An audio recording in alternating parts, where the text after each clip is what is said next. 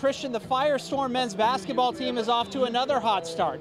A top 15 ranking in NAIA, and they're doing it with the help of one of Arizona's own in Yuma's Stephen Laux. You played 3 years at Western New Mexico. Number one, why did you decide to transfer? And number two, how did you end up here at Arizona Christian?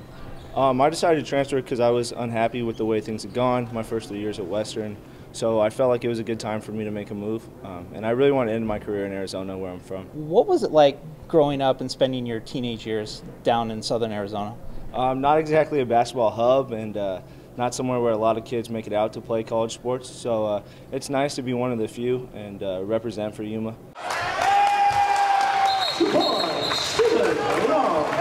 I think his confidence has really grown in the last few weeks. He's finishing. He's a hard matchup for people to match up with.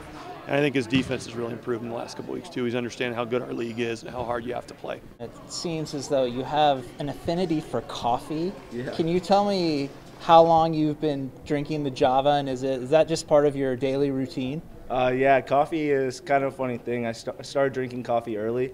It's an every morning type of deal. I can't get out of bed without it. I'm 35 in a 21-year-old body, so I love the coffee. I can't help it.